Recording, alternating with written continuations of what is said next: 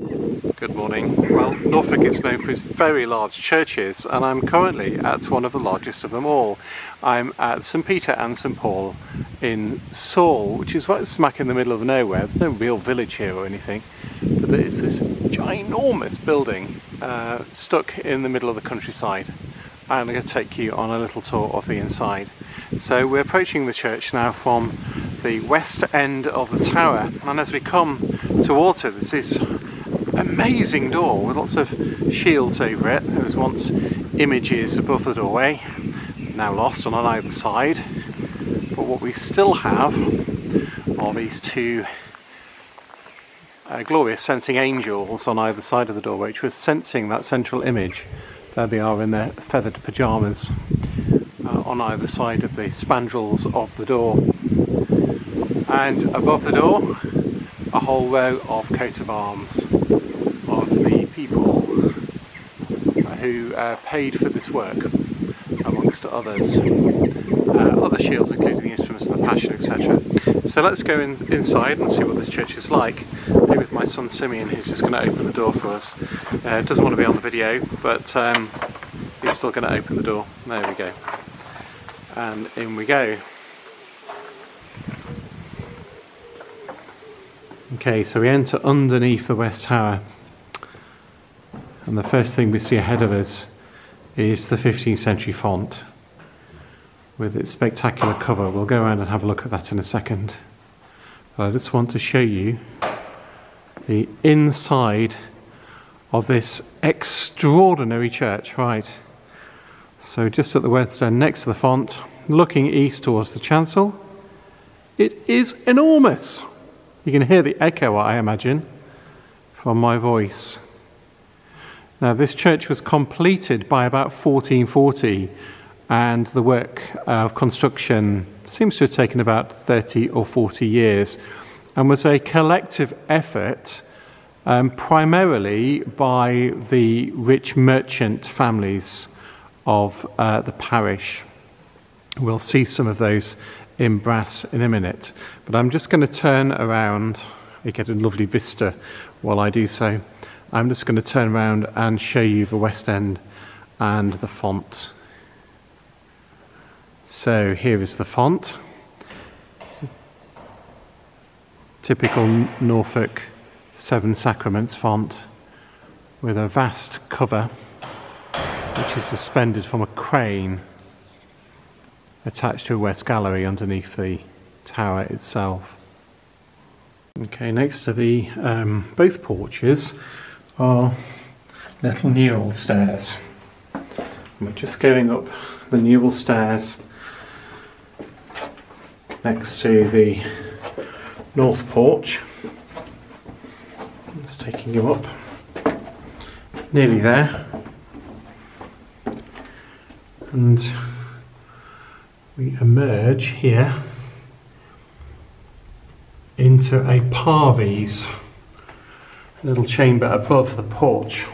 Well, I say a little chamber, it's really a very large chamber, and extraordinarily it's vaulted.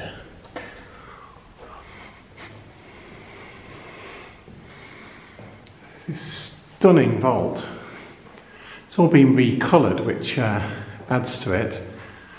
And right in the centre boss of the coronation of the Virgin.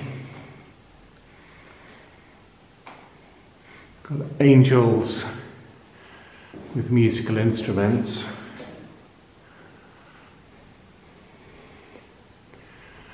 It's a green man of some sort there. It begs the question what this room was for. There is a piscina to wash the sacred vessels at Mass, and a credence shelf, so we can assume there is an altar up here underneath this window. But it's a stunning light chamber. If I turn around this way, Simeon, can you just close the door for me so we can see the back of the door? It's got its original 15th century door, and this lovely feature, it can be locked from the outside, and by this bar it can be locked from the inside as well, which really does beg the question what that was for, and it's very strange. Okay, so this is the north parvies over the north porch. Oh, it's still got its original 15th century pament floor as well. So you really are entering the 15th century when you come into this chamber. It is really very wonderful. Let's have one last look at that wonderful vault. And the coronation of the Virgin in the middle. Now, this church was constructed by the collective efforts of the parishioners here, many of whom were wealthy merchants or landowners, and their brasses, or the matrices of their brasses, are all the way down the centre aisle. You can see them here, just passing over them, big pearbeck marble slabs with either brasses or the remains of brasses in them. The brass of a priest, another brass of a priest, a former chalice brass here. And among those who presumably contributed are this couple here. Just turn around so you can see them from the top. These figures. For a civilian, a man and a woman. And the inscription tells us, Higshasset, here lies Galfridus Berlin. Here lies Geoffrey Berlin. And Geoffrey Berlin, who was a wealthy Norfolk merchant, is the great-grandfather of Anne Boleyn, Queen Anne Boleyn, the second wife of King Henry VIII. Little did he know, when his brass was laid here in the building he presumably helped construct, that his great-granddaughter would, in some respects, result in the English Reformation. So the church, as was fairly common in the Middle Ages, was divided up amongst the wealthiest families, with the south transept here being the chapel of the big family. Again, this south transept would make a church in its own right. It's absolutely enormous. Big perpendicular windows filling this space with lots of light. And there were altars all the way along this wall against the rood screen. There's a medieval altar platform survives here. There would have been an altar in this position here. And then coming into the south transept, as is indicated by the piscina in the wall, to wash the vessels, there would have been an altar here in this position too, which was the family chapel of the big family. And one of their brasses survives. It's quite an extraordinary thing too. It's just down here in the south nave aisle where it's being positioned.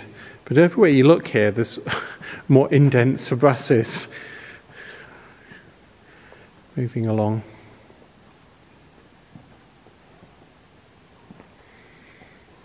And here is the brass of John Bigg. It's a shroud brass showing him dressed in his winding sheet. There we go. With an inscription in English below it. So it's John Bigg. There's no date on this brass. I think it's probably from the 1430s or 1440s, about the time this building was completed. It's now in the south aisle, but was almost certainly in the south transept originally.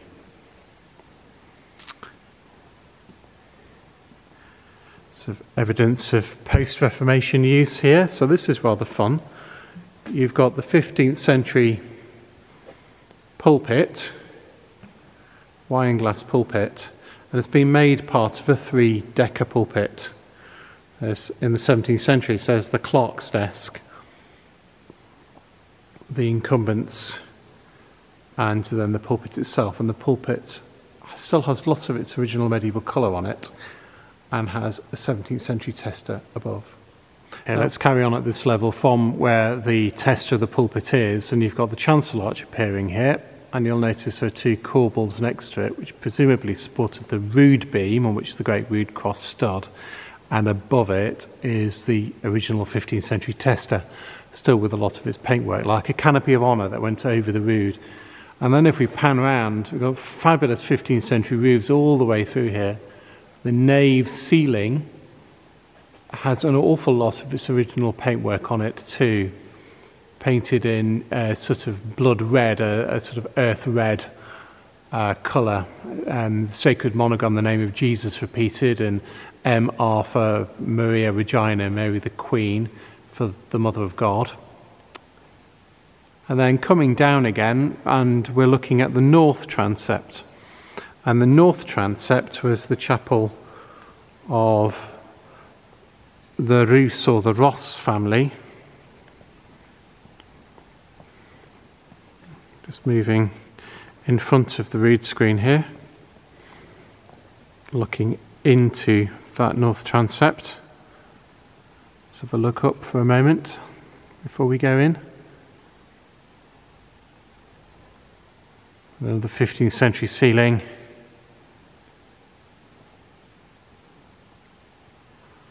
And again, there are more chapels here. Altars, another medieval altar platform we're just going up onto. There's been an altar here.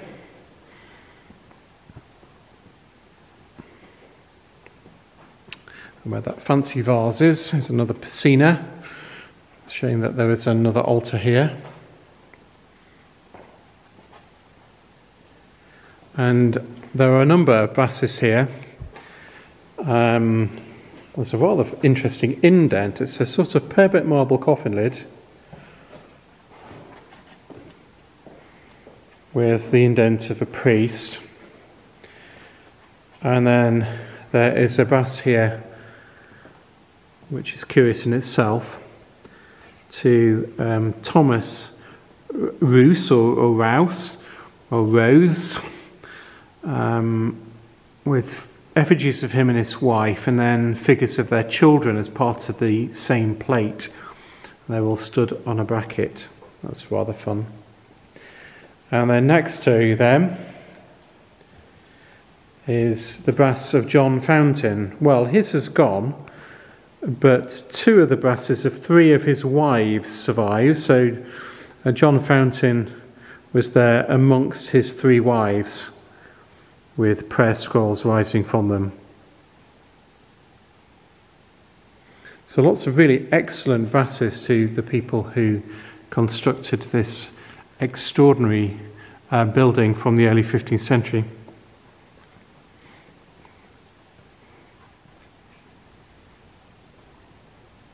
The dado of the medieval screen survives with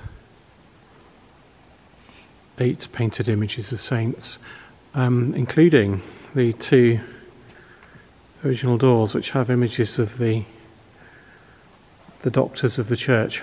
You can see St Jerome is labelled there. St Augustine, St Ambrose of Milan. So you enter the chancel through those doors with the doctors on them.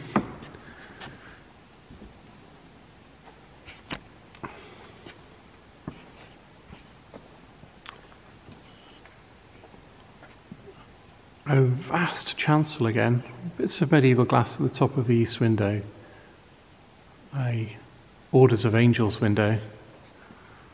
It's difficult for you to see on film, but if I head up towards the high altar,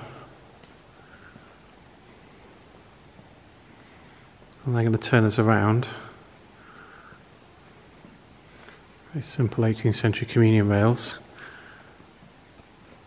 We've got the piscina, and the sedilia is just the sill of the window lowered for the clergy to sit on.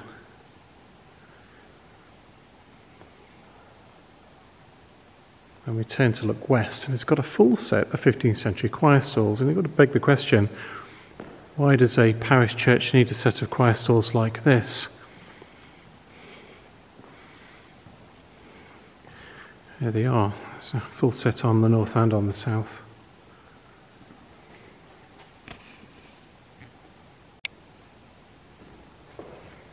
And these have tip-up seats, misericords, which So they're carved with a variety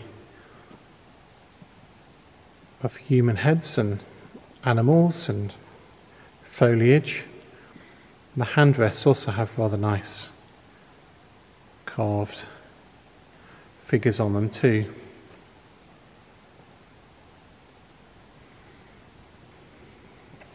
All the way along both sides.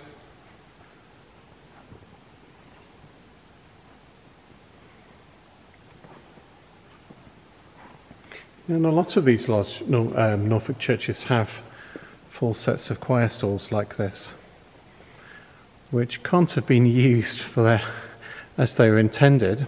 Of course, they would have accommodated the clergy during the offices, maybe prominent lay people as well. But there wouldn't have been a robed choir of any description here. The clerical establishment here would have consisted of the parson and probably some of the clergy of the chantries and the guilds here, but still it wouldn't have required a full set of stalls like this. And there's to a certain degree a large element of we've got this space and we need to fill it.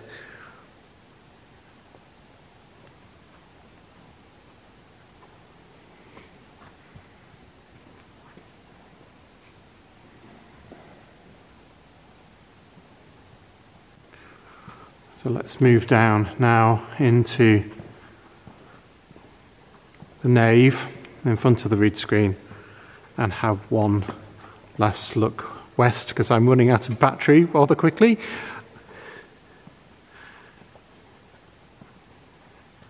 One last look west into the nave with the font with its towering cover at St. Peter and St. Paul's in Salle in Norfolk. And lastly, because I can't resist doing this, and I've still got just a little bit of battery left, it's flashing at me at the moment, so I've got a matter of seconds and I might end up being cut off. But I'm just stood now next to the brass of Geoffrey Boleyn, Anne Boleyn's great-grandfather, and I'm going to pan round to the east so you can see the dado of the medieval rood screen looking east towards the high altar in the chancel. Just imagine what this place would have been like in the 15th century, with an altar here, an altar there, altars in the north and in the south transept. A place ablaze with colour. There's bits of medieval glass surviving, but very little. But originally the windows would have been filled with wonderful blue and red tones and yellow tones of 15th century glass. This would have been a place that was alive in the 15th century. All those altars, all those images, all the trappings of late medieval popular religion. This would have been a place that was very much at the centre of the community of which it was a part, and was worthy of the investment of all its principal inhabitants. Anyway, I hope you've enjoyed this very brief tour of St. Peter and St. Paul at Salle in Norfolk. It really is a most extraordinary and very special building, and if you find your way to Norfolk, please do go and visit. Thank you very much indeed. Bye for now.